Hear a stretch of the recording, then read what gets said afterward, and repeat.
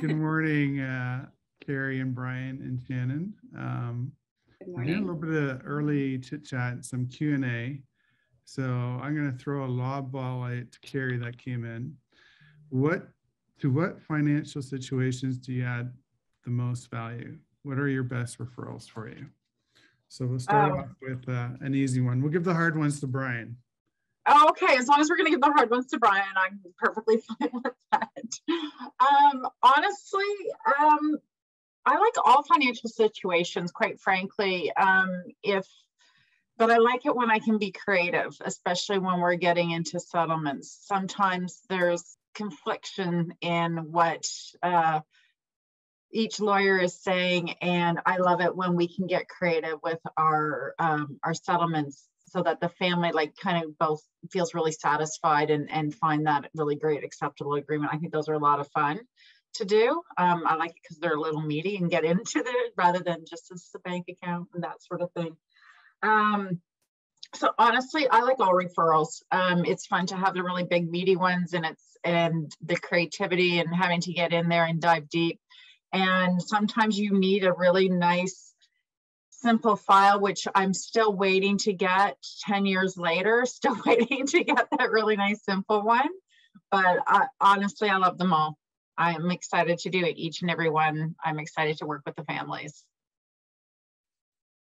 Great answer. Actually, this one came in, it's not quite collaborative. It asks updates with spousal support where with the spouse working full-time to be self-supporting, where the other parent has the kids full-time but is paying the ex-spousal who is working full-time.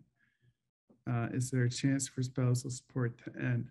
Well, that's not totally on topic, but support's usually based on need and ability to pay. So if the recipient spouse no longer has a need for support, you can certainly use collaborative practice methods to get it reviewed. What do you think, Brian? Absolutely. It just depends on if there's an agreement in place or a court order, what that says as to whether it's something that can be reviewable, and then you just are looking at their incomes at the time when you're considering a variation of it. Yeah. Quick follow-up. That's a great one for a collaborative case, because the court system is so backed up and inefficient right now that it would take months and months to get something like that before a judge, and you're better off just to go the collaborative route and get it resolved sooner rather than later. Follow up for you, Carrie, 30 seconds or less. What is an example of creative negotiation? Oh, being creative, basically kind of melding both sides of the law together to come up with something creative. I'll give you an example. We have competing thoughts about what should happen with a cottage that was an inheritance. And one side is saying it's a mat home, the other side is saying no. So we're getting to be creative, where we're saying what part of this can we say is inheritance, and then can we look at something with the organic growth. So it's looking at different ways of just taking a fresh perspective, and maybe just applying the law isn't always the best way to do it. Sometimes we just need to get creative. Legacy cottages are always a really tough one for families. Shannon, 1 o'clock, what are we talking about today? We are doing an introduction to collaborative divorce. So I just want to first of all welcome everyone and just say a special thank you to Carrie and Brian for joining us today as panelists. And thank you to everyone who is joining us today in the audience for introduction to collaborative divorce. So we have Russell Alexander, Carrie Heinzel, and Brian Galbraith today. I'll go into a little bit more of the introductions after first of all, going over some housekeeping and letting you know what's on the agenda today.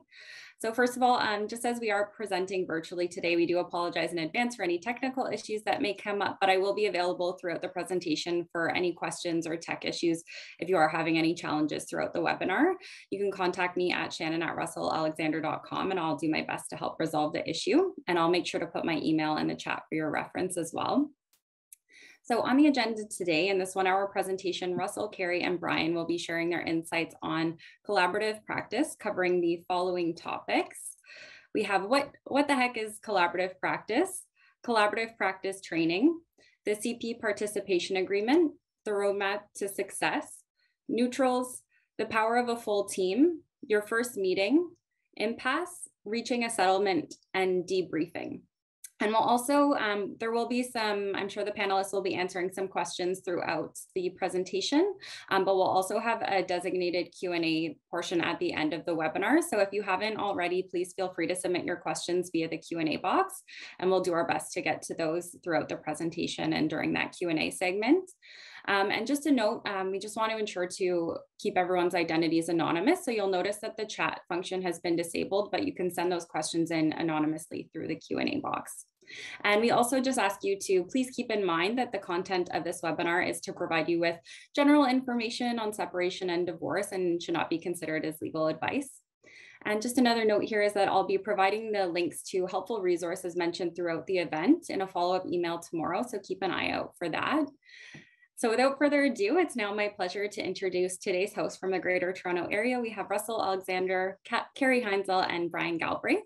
So first up here, we have Carrie, who is the founder of Fairmore Family Law Financial Solutions. And Fairmore offers independent fact-based financial analytics and settlement insights to individuals and couples working through separation and divorce. Carrie is an active collaborative process trainer, co-teaching the introductory program for new collaborative professionals and advanced level trainings for the seasoned practitioner.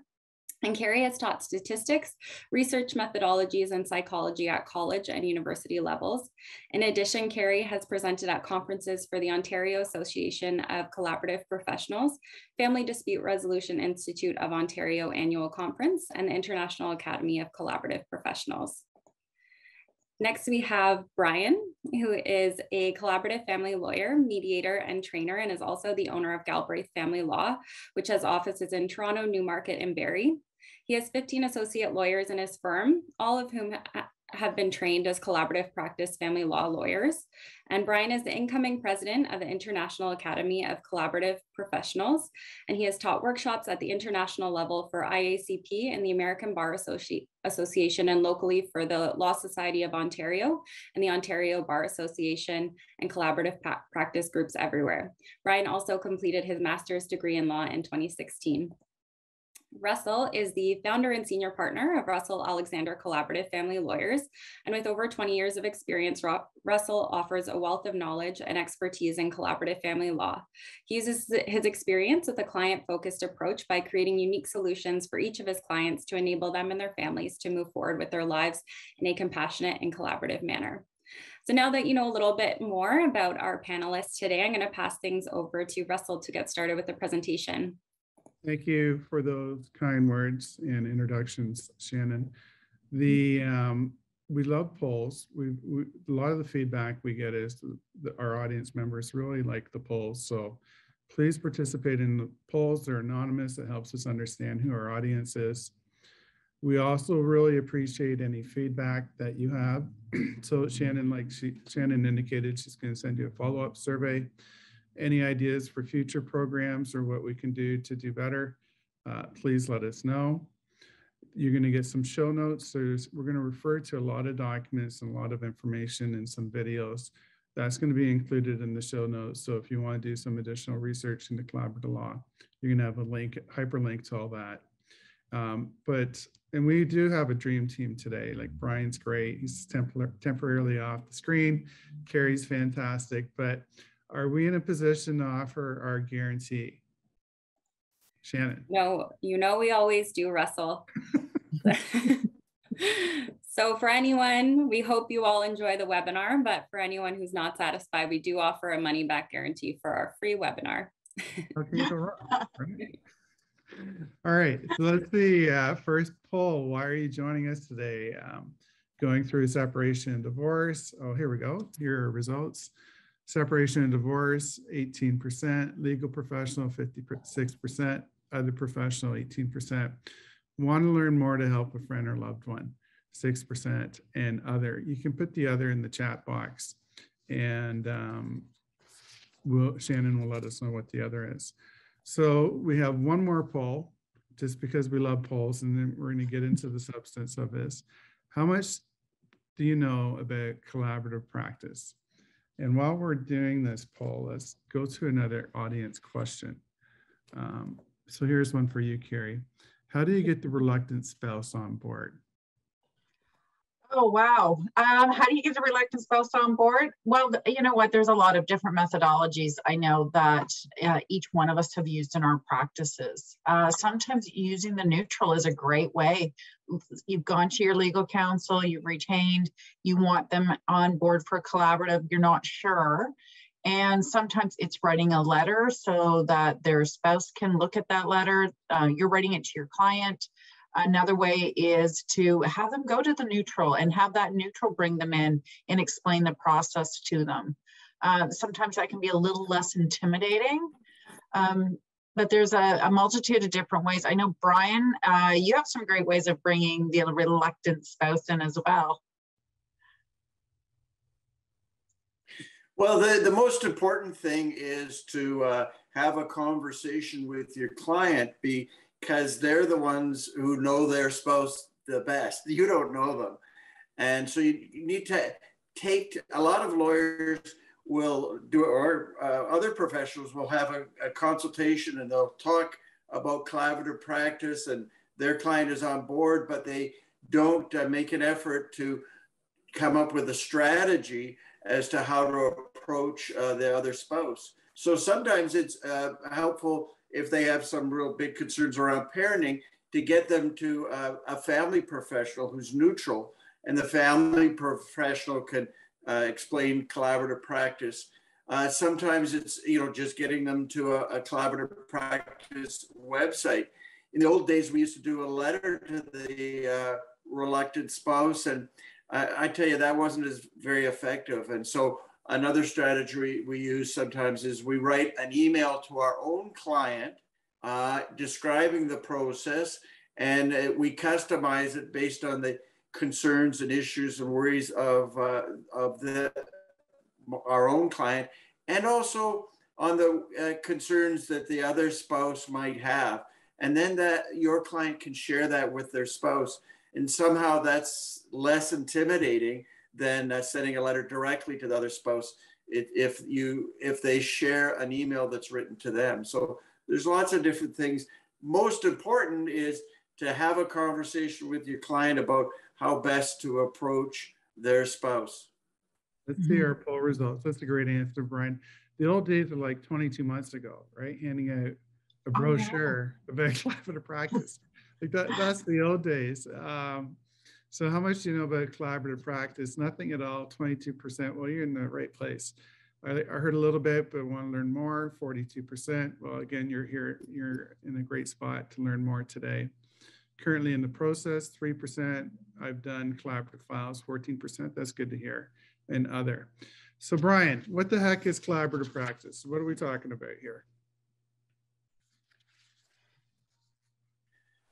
Well, thanks, Russ. Collaborative practice is a fantastic process. And what it is a way to resolve your divorce and separation issues without going to family court.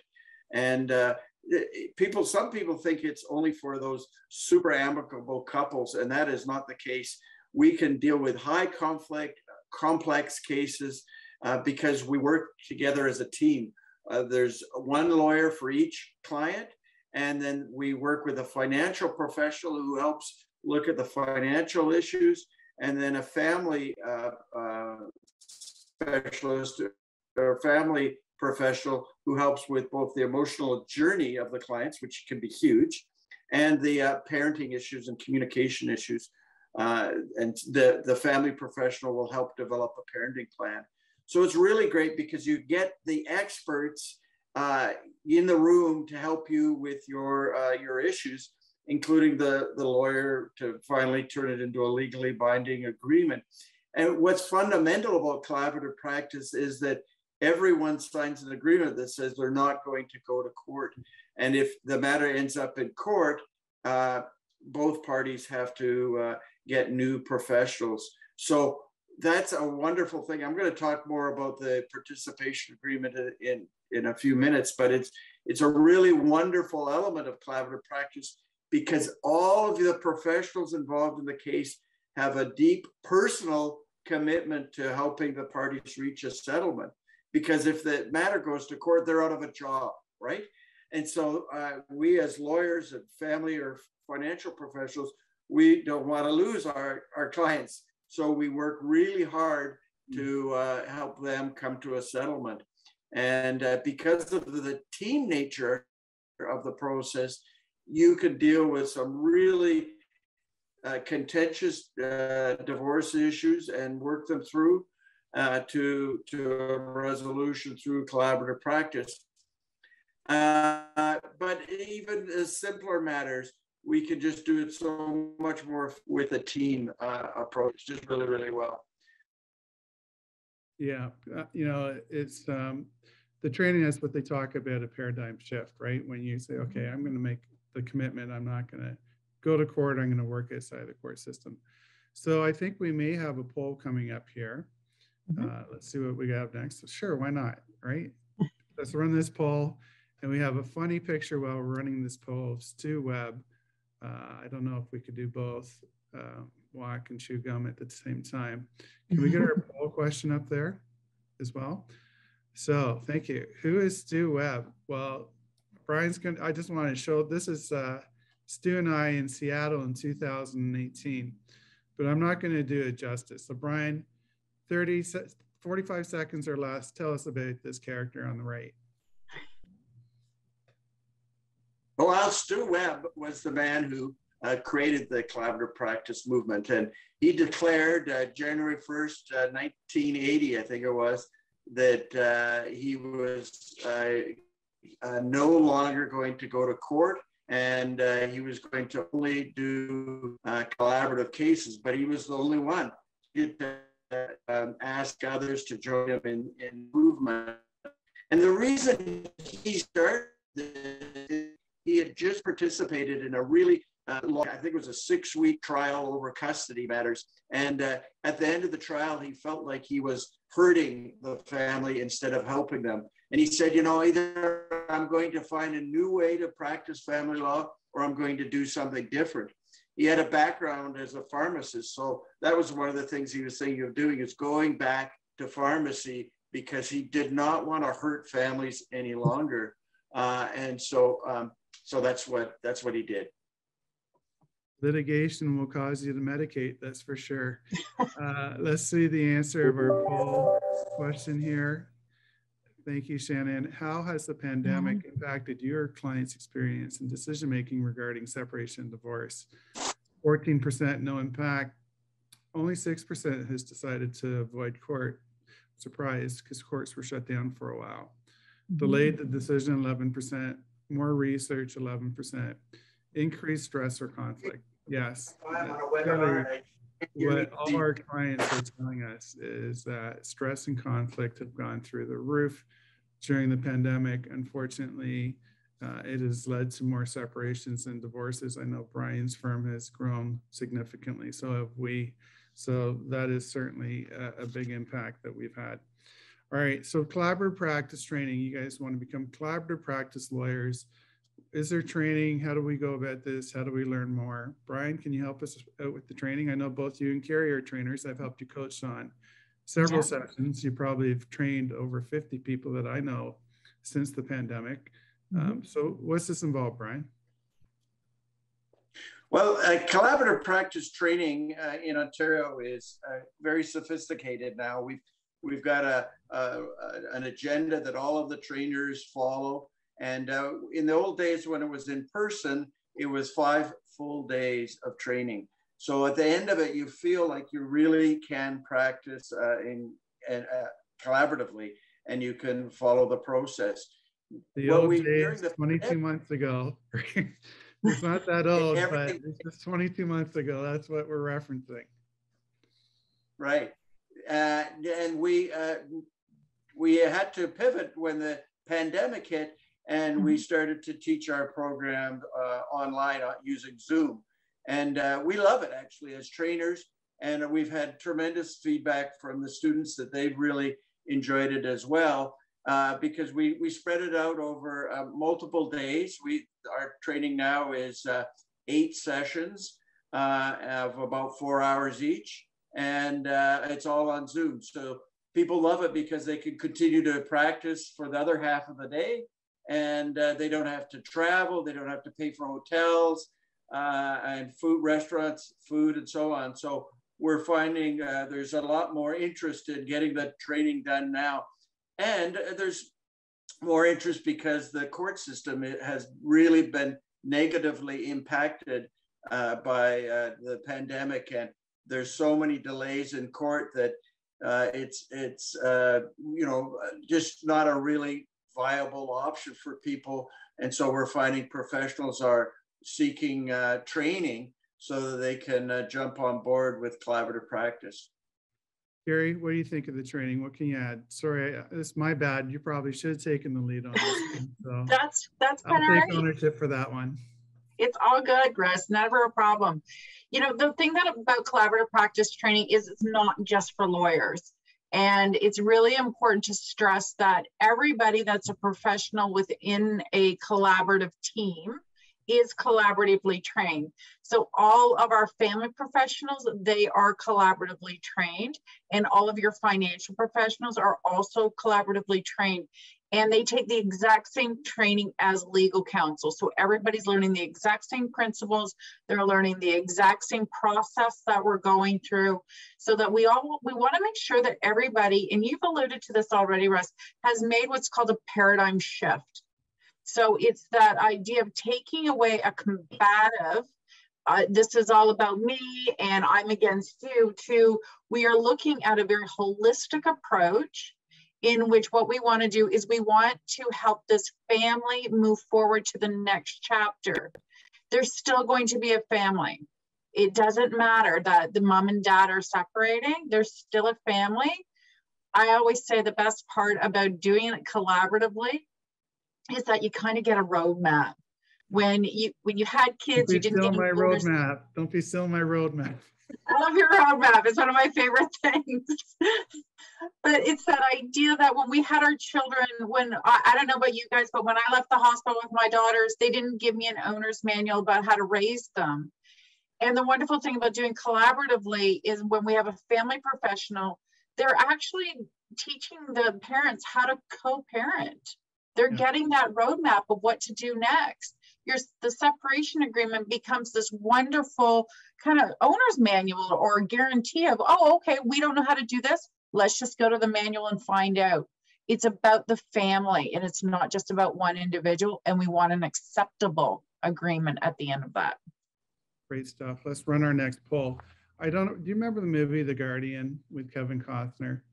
And they talk about the training they go through, but what's great about it is they can work with any team. Same idea. People throughout North America if there's a disaster. Once you have your collaborative practice team, you can work with anybody really in the world. Yeah. Collaborative files. We've all had the same training. We're all following the same principles. Most of us have a standard practice agreement. So that's really the benefit of it. You may work with somebody completely new, but they've been trained and they're familiar with the process. So poll 4, because we love polls here. What is your biggest barrier to collaborative practice training? So let's take a look at our results and see what our audience is saying here. Cost of the course. Yes, I've heard that. Surprisingly, when you do the math, the trainers don't get paid very much money, given the amount of time they put into teaching the course and preparing the materials. Trainers would make more, I think, in their professions than doing the training, but it's certainly not a profit center for trainers. It's just a lot of time and a lot of energy goes into the training. Time away from work, 7%. Well, once it's done, right? You're trained. It's just one of those licensing requirements. Not really interested, 7%. Don't know what it means to do collaborative. Well, hopefully you'll learn more today. Don't know where to sign up. Well, in our show notes, Carrie and Brian are offering a training session. I think, what, 4 or 5 weeks down the road? Something like that? We're March. So just right. The week after March break is when we're doing our next training session. So for the 33% interested in signing up, you're going to get a link today if you want to sign up with Brian and Carrie. Bev LeMay is a fantastic team member that they work with. I have a bad singing voice for Kumbaya. Well, we did play the Rolling Stones and we were talking about the 60s today, so everybody's welcome. Thank you for your results. So what we got, the collaborative practice participation agreement. We're relying on Brian heavy at the front end, and we're going to turn to Carrie. Don't worry, we're going to give Carrie a chance. So Brian, the participation agreement, what are we looking at here? Yeah, first of all, there's one in the show notes, but what are we talking about? Well, the participation agreement is a contract that is signed at the very beginning of the process by both parties, both the people, the clients, and signed by their lawyer. And it says how we're going to resolve this. And it says, look, first of court, and we're not going to threaten to go to court. We're going to work to get a solution that works for both of us. And in fact, it says that the professionals involved in the case cannot go to court with any of the parties should the matter break down and not be successful. And let me tell you, our training partner has done over 500 collaborative cases over her. I have 3 cases that did not settle. Almost, I think it's around 90. So Brian, that's not much of a worry. Brian, we're just having a little bit of audio issues on your end. So Carrie, you want to just wrap up the participation agreement in a minute or less, and we're going to circle back to Brian? In a minute or less, basically the participation agreement is the idea that you're agreeing that you will not go to court, that you will use the collaborative process and principles to reach an agreement. Should you not reach an agreement, what you can do is you would leave the collaborative process. You would have to wait 30 days, and then you could start any other process that you like, but you kind of lose what you've done within the collaborative process. The idea is the collaborative process is set up so that it is a full focus on problem solving and resolving the issues of the family. And everybody, including the professionals, has something at stake if it doesn't move forward and resolve. Yeah, and like Brian said, it's a written contract. So let's go into our next poll question, because I love the polls, and we're going to do some audience questions that are coming in here. Which is great. One question is the cost of the training. Carrie, you know the cost off the top of your head? I believe it's $19.50 or $18.50 plus HST. I can't do anything about the HST. That's for 10 half days? That is for 8 half days. We've shortened the training time period from 5 weeks, which was 10 sessions, down to 4 weeks at 8 sessions. And that's a business expense, right? You're training yourself. 100%. Another one, as a potential client, I'm concerned collaborative lawyers charge an even higher rate because they have additional training. What is your suggestion for keeping costs down? Well, we're going to talk about working as a team. My experience is collaborative lawyers are probably a lot less expensive than litigation lawyers. The additional training is just factored into their hourly rate. So you don't get paid you don't pay an additional fee because they did additional training. Let's see what else we can get in here quickly. Is the process available if the case has already been in court for years? Well, we have a program called Runaway Train that Carrie and I and Jared Johnson have done, where we talk specifically about taking high conflict cases out of the court system and using collaborative practice to settle those cases. We have a advanced collaborative introduction live event, January 12th. We're going to talk about Runaway Train in that session and get into some details in terms of how do you take court cases out of the existing court system and do them collaboratively. And great questions coming in here. It's hard to keep up with them. If Shannon could put a link into the chat box for the training, that would be great. And let's see what our poll results are. And lots of great questions coming in. Thank you for all that. All right, so what's your largest roadblock to using a neutral? We're going to talk about the role of the neutral in a minute. Loss of revenue, 26%. Won't know what to do with my spare time. 11% can do it better, 5%. I'm a control freak, need help. That's a tough one, right? Especially for lawyers. Some lawyers, their business model is to do the work the neutrals would do, or they want it to be perfect and they can't delegate. That is a really hard one for some people to let go and bring in a team member to help it. Was a neutral 47%. So I think we're going to talk about neutrals right now, and it's 12:27. We're exactly on time. Carrie, the floor is yours. So the floor is mine. So what is a neutral? So a neutral is a person like myself as a financial person, or your family professional are both considered neutrals, meaning that we work for both parties. We are not advocates. In my role as a financial neutral, I'm gathering documentation from both sides. So if Russ is one of my lawyers and Brian is my other lawyer, instead of them collecting all of the information and fighting over, or we won't say fighting, we're like aggressively discussing how things should be for a net family property for settlement, I'm getting all of the documentation together. I'm putting it so it's one agreed statement of fact. Can I just stop you there, Carrie? Yeah. For lawyers, this is the dance, right? We send off letters for disclosure. We disagree what's outstanding. We go to court, we have a motion, we blow off $5,000 in our client's fees to have a judge make a disclosure order. And this is sort of the merry-go-round of litigation. But you stop all that, right? 100%. Stop all of it. And you're saving money because you're doing it for both people. Well, the nice thing about using neutral, sharing your expense, and you're just presenting it to your report to the team. Yeah, so they're sharing an expense, so it's cutting down on their fees of going through any process. So what's ending up paying two lawyers their hourly rate to assemble their own document briefs to disagree what's there. They're paying you a lesser rate to do it jointly and submit it to the collaborative team. Exactly. So right off the bat, you're saving several $1,000s. Oh, immediately. And the idea is that you have the right professional doing the right job. Yes. Lawyers are not trained to do financials or to do parenting plans. It's not their role of expertise.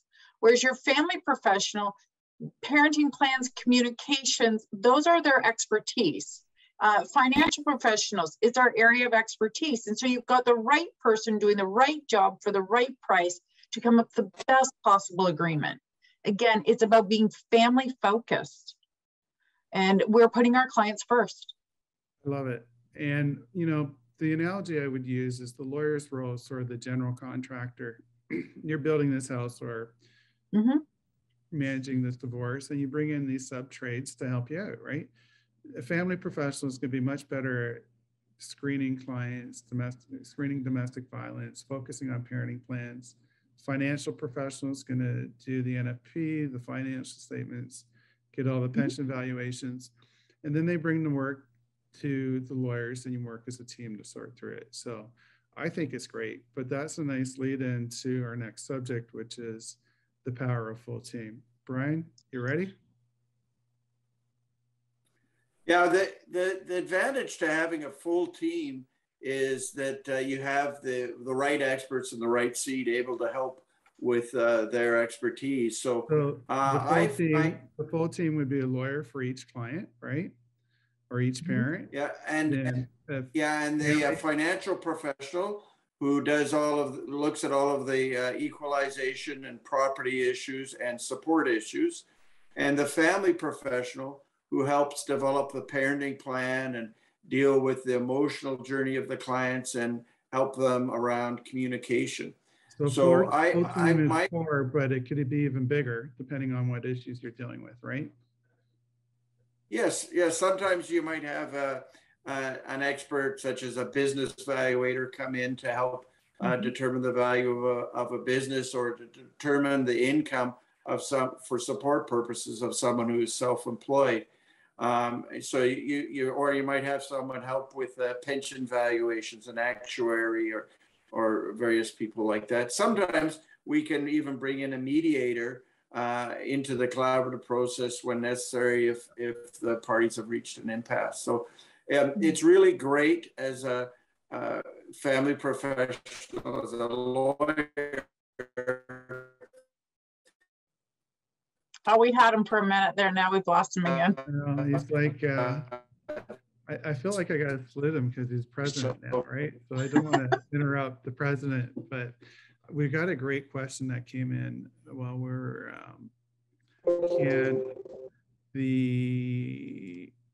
does the collaborative approach work for spouses who live in 2 different jurisdictions? Carrie? Yeah, absolutely. I know Bev LeMay, she does Zoom family professionals for a lot of families up north because of the distance. But you could do it across the country or in different countries. I've actually done one where the clients lived, they were Canadians that lived in Las Vegas. Yeah. So it's been everywhere. I've done a couple from Florida, some people in BC. You know what? With the Zoom platforms and being able to do things virtually, we've now eliminated any kind of restrictions on space. We can now help our clients from anywhere around the country, well, really around the globe. It's what works best for all of us. Two quick more questions, and we're going to go into our next slide. Carrie, so do you create the NFP and financial statements? Yes. Or do CBVs enter the picture? So of course you do. I've seen them. They're fantastic. But sometimes when we need to get a business valuation done, and that's, we'd bring in somebody to help with that. So just to let people know, there are 47 different disciplines of finance. So, and anybody that says they're an expert in all of them is wrong. My expertise is in separation and divorce. That's where my expertise lies. I am not a business valuator, so I will recommend a business valuator, and I have basically a corral of them where I sit there and go, I know this business valuator is really good at valuing this type of business, because they're not all created equally. It goes back to that general contractor analogy, right? There's a trade or a specific valuator who can help with that specific issue. We've had cases where it could be international tax issues. We've had cases that involved corporate restructuring. Yes. And we're concerned about triggering an audit. So we've brought in corporate specialists to help with that, tax specialists. So it depends on the issue. But one more quick question, and then we're going to go into the first meeting. Are there neutrals that can assist with domestic violence? It's your family professional. Yeah. 100%. That is your family professional. They are the expert. Back in the old days, that used to get screened out, right? Domestic violence cases. And now there's lots of families, including, unfortunately, families exposed to domestic violence, that collaborative is probably better suited. You go to court, many people feel like they're getting victimized again when they go through litigation. Absolutely. So let's talk a little bit about the first meeting. The first meeting. So now we've got the participation agreement signed. We've got our professionals on board. We might have a full team. So timing of the first meeting is important. Certainly you're going to want to have a professionals call with the other lawyer and the other professionals that are getting engaged. A lot of the time before I have a first meeting, the professionals will work with the clients offline, even before the first meeting starts. So that could be something as simple as developing an interim parenting plan. They're not going to sign it. They're going to present it at the first meeting. It'll be discussed. It could be as simple as getting some initial financial information. So at the first meeting, we may understand there's some pensions that need to be valued and the forms to be ready to be executed at the first meeting. All the first meetings are going to have an agenda that the professionals agree to in advance, and it's based on the roadmap that we're going to talk about in a moment. There's a certain pace to these meetings as well. So we don't want to overwhelm our clients by going too quickly, and some clients want it done yesterday. So you got to be mindful of the pace, and you want to manage your clients' expectations. Usually the first meeting, we'll get some work done, and depending on what the neutrals have done, we'll sign the participation agreement, or sometimes it's signed in advance. And then we'll deal with immediate issues and some longer term issues, such as disclosure of pensions or things that are going to take some time. So you want to make sure that your client doesn't think everything's going to be settled at the first meeting.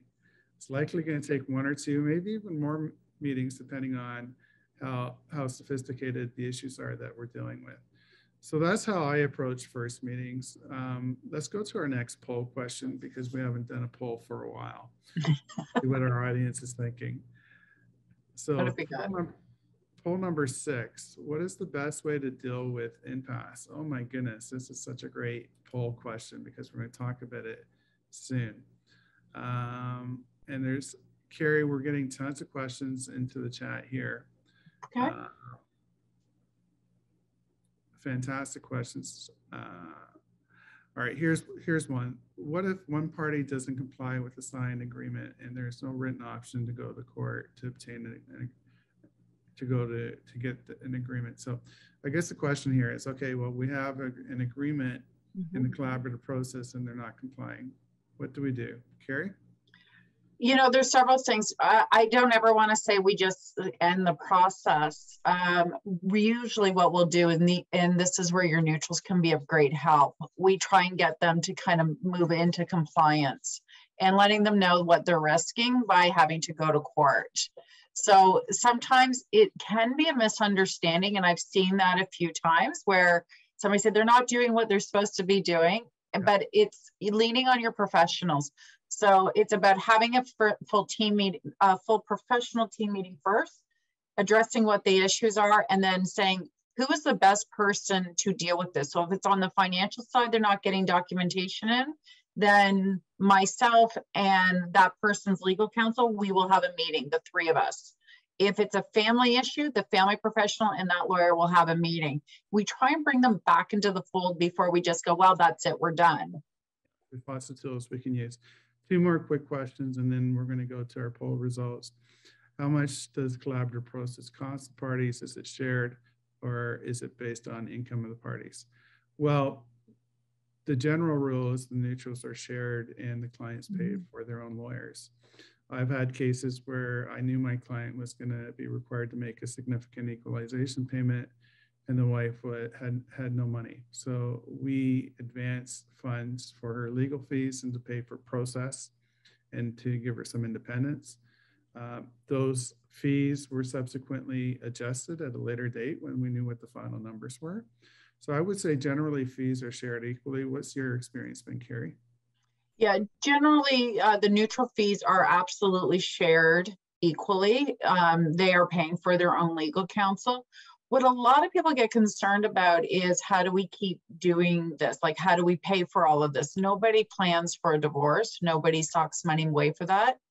So usually what I tell people for our clients is, if you have a line of credit, both of you are, and you have a lot of room on your line of credit, both of you use the line of credit to pay your legal fees and to pay your neutrals. It's a great way to keep track of the cost of process on your own, but also it gets easily reconciled at the end by the financial neutral. I've found that clients that do this become really interested in being cost conscious. And also at the end of it, they can say, you know what, we did all of this together. We're in a better spot than when we started. Maybe what we do is we just split it completely because we got to the end. Yes, your lawyer might have been $100 more an hour than mine, but at the end of the day, we got the same results. And so let's just divide it equally. Right. And I've seen that happen quite a bit, actually. Yeah. And Brian has done some great work on block fees for the whole process. We're not going to get into that today, maybe in our advanced topics, where the family pays one fee and that gets them the entire collaborative process paid for, including 2 meetings. Last question, quickly, Brian, I hope your audio is working. And I'm sorry that I scrolled over this question earlier. Wouldn't it be best to ask the reluctant spouse why they're reluctant? Brian, are you with us? Wait. Yeah, absolutely. That is a great question to ask them, to find out, you know, what is their biggest concern?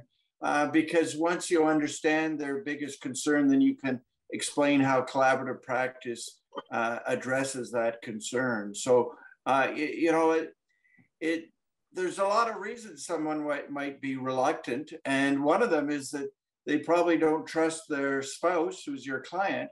And so they think that it's some kind of a trick to use the collaborative process, and that it probably isn't in their best interest. So they have a natural adverse reaction to a proposal by their spouse. So you need to just explore it and see what's going on, and see if you can find a way to address it. Apologize for my bad internet. My Wi-Fi's gone down, so I'm on my iPad on the cellular, and it's not working great. That's sort of the wolf in sheep's clothing, right? Everybody's concerned maybe this person is using this process for an improper purpose or to delay.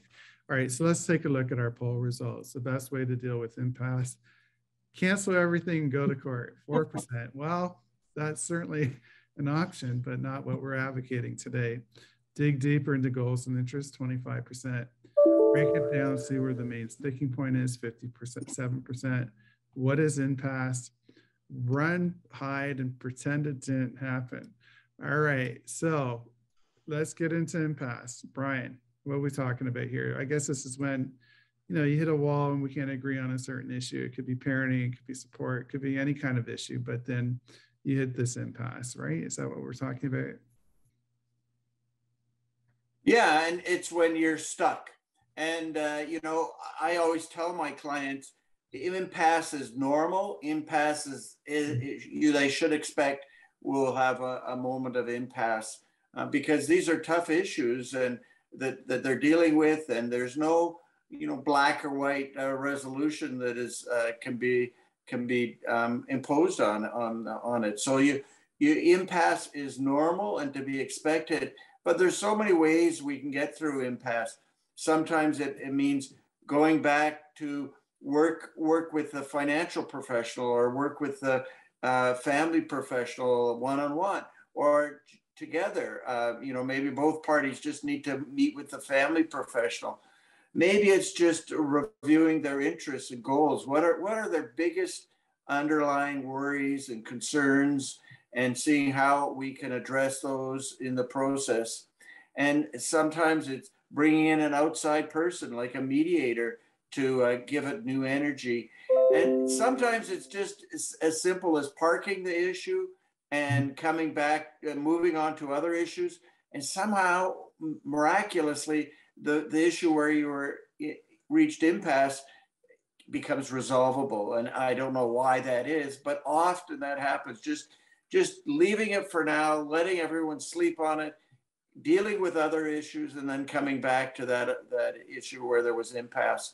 And that can result in finding an agreement. So lots of things that can be done before you abandon the collaborative process.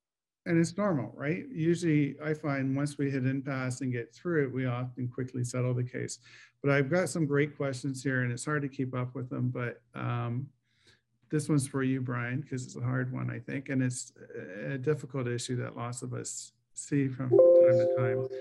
If the collaborative process fails and I have to hire a new lawyer, is the new lawyer allowed to get all the information and case file from my collaborative lawyer? I'm worried about paying my new lawyer money to catch up. So we hear this objection a lot. What do you do? How do you deal with this, Brian? Well, you know, I don't think I've ever had it. I may have had one or two cases that didn't resolve.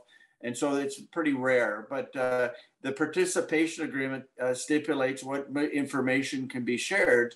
And that would include, you know, a lot of the original basic financial information that is shared in the collaborative process and would be needed in any litigated process. So that information can be shared immediately. Usually what people will do is they'll have the collaborative lawyer will have a conversation with the new litigation lawyer and kind of outline the areas of conflict and where the parties are at. And so the transition can go quite smoothly from a collaborative case to a litigation case. So my experience, one of our lawyers had a case that didn't settle, and it was transferred to a litigation lawyer. There was an hour meeting between the two lawyers, and they were pretty quick to get up to speed and move the case forward. Yeah. And it's kind of a good thing, because you get fresh eyes on the case, and sometimes those cases that they not able to be settled in collaborative, but they're transferred to another lawyer, and the new lawyer can get it settled even without having to avail the court process. So but like I said, most cases in collaborative practice settle fully, and because of the fact that there is such a deep commitment by all of the professionals to reaching an agreement. That is so key. You know, without that exclusion clause, without that clause in the participation agreement that says no one can go to court, people always have that option. It's like Brian, you're cutting out again, but that was a great question and a great answer. The door is open too many times. Carrie, I've got one for you. Okay. How soon after the separation should a couple be engaging with professionals who can help with the collaborative approach? I would say immediately, right? There's no reason to wait. There isn't a reason to wait at all. You know what? Some people need maybe to take a beat and catch their breath and to understand what they're going through. Like what's just happened with the decision to end the relationship. So, but there's never a problem with speaking to somebody. I like the idea that people kind of go within the week of they've decided to separate. You can get into a good process at a right time. You know, you can get parenting issues worked out. Yeah. Right? Get an interim parenting plan going. You can start removing the fears of the unknown. I find so many clients are so agitated and upset with what's happened, which is completely understandable. And then all of a sudden they get hit with the fear wall where it's like, what's going to happen next? I don't know what to do. I don't know what's going to happen. And it's really well-meaning from family and friends and coworkers and everybody else.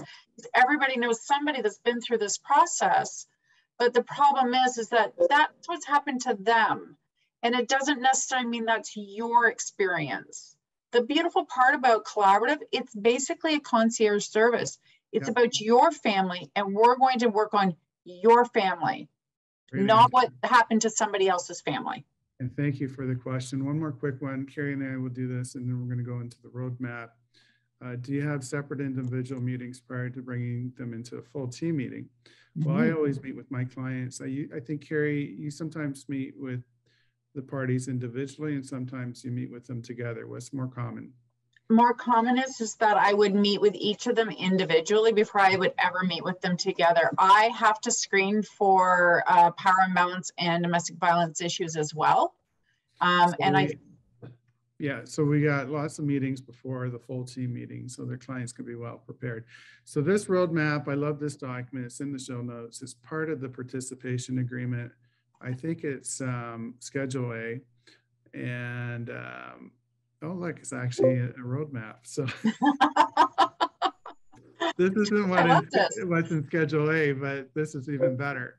So gather and exchange information, build the foundation.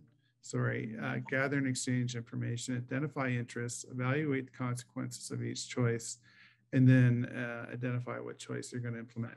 So this is in the show notes. This is I like this this map and this Schedule A because it lets clients know where they are in the process at any given time and what's going to be happening next.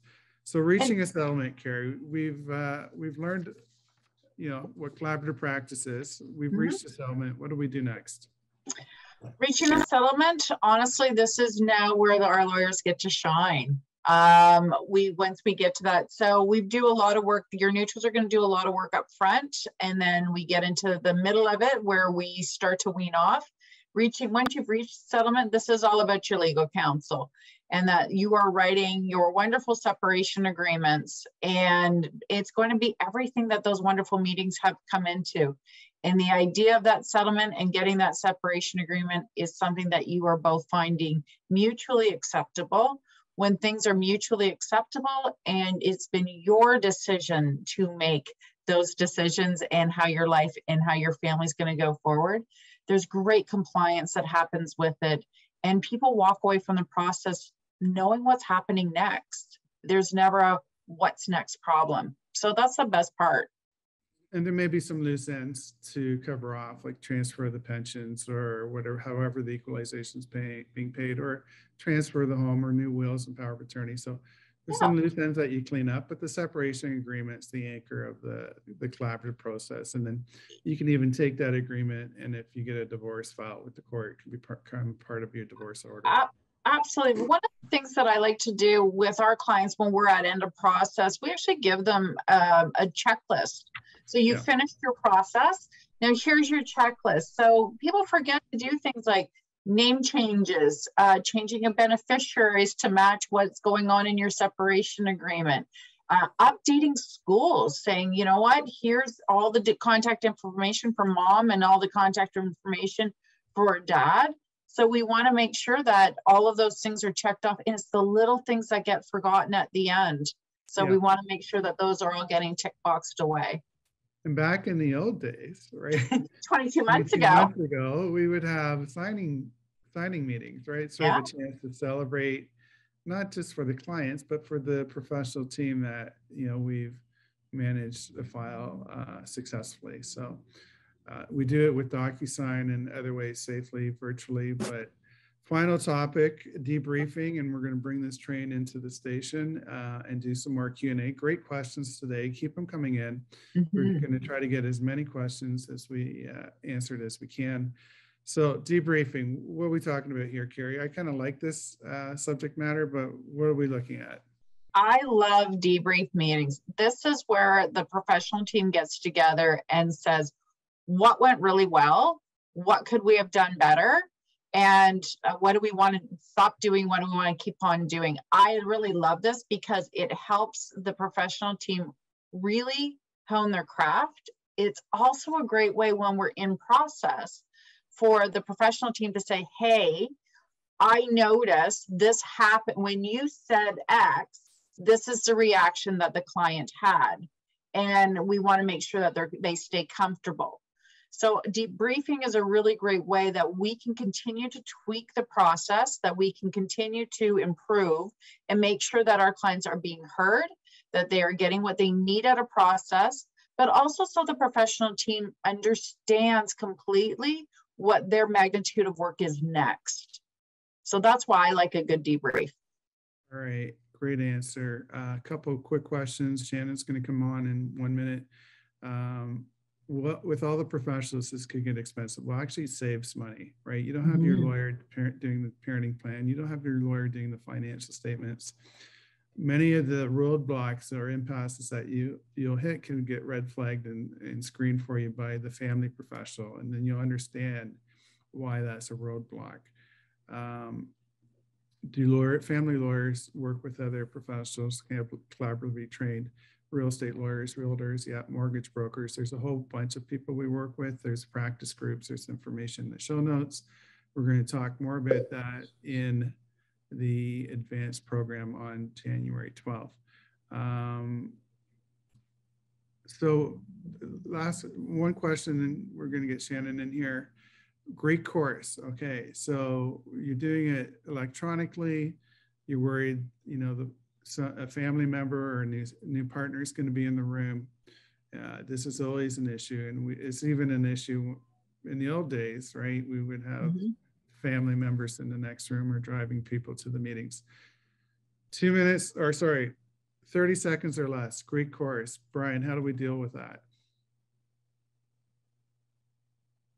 Well, you need to address that concern right up front with your client and talk about it and strategize as to how they can be on their own during the meetings. And sometimes people will invite if there's a real big issue with this, they'll invite their client to have a little signal that will say that there's someone, you know, present. So they might just, you know, put their hand on their head, and that will tell you through the video screen that there's someone present, and then you can redirect the conversation or end it so that you can keep things private. That's kind of one of the techniques that you can use.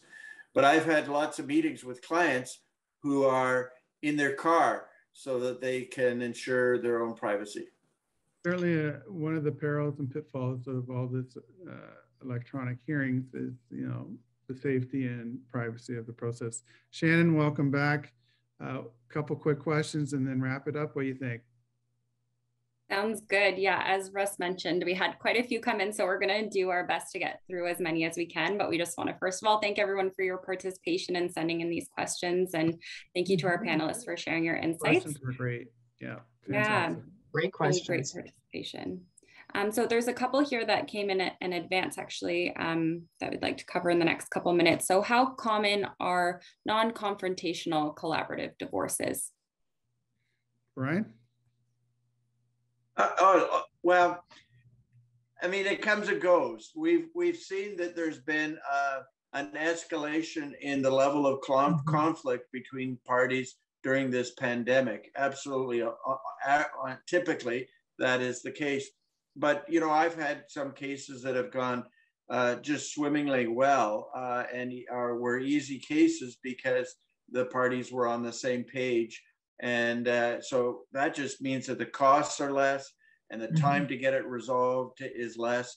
So that's great. We can deal with those cases easily, but we could also deal with higher conflict cases with complex issues because we have the team approach. One more, or is that it, Shannon? What do you think? Pardon? One more, or is that it? You can do one more quick question here. So how do you deal with opposing counsel who does not want to proceed with a full team?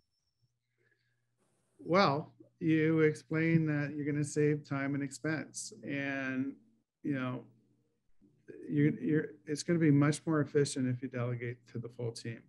So for my new clients, I just say full teams are normal, right? If we don't need a team member, we could drop them off for whatever reason, but we never do because they realize the value of the team. So great question. Thank you for that. Shannon, you want to bring the train into the station and keep us on time? Sounds good. I just want to thank Carrie and Brian again for joining us today as panelists. And thank you everyone again for joining us in the audience. We really appreciate your questions and participation. And we hope that you found the content helpful today. As I mentioned at the beginning of the webinar, we will be sending an email tomorrow as a follow-up with links to helpful resources. We'll make sure to include the training that was mentioned. So you'll just keep an eye out for that tomorrow.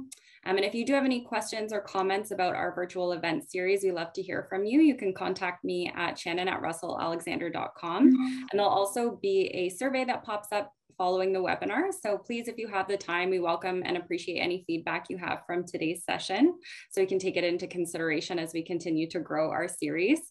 And we will be taking a brief break from our virtual event series around the holidays. But if you weren't able to join us for Christmas Access earlier this month, we'll be offering the recording next week on Wednesday, December 22nd. And I'll be sending a registration link to that, as well as a list of our upcoming webinars in 2022, which also includes our part 2 of this collaborative divorce training. So keep an eye out for that tomorrow again. And we just want to thank everyone for joining us today. Right on time.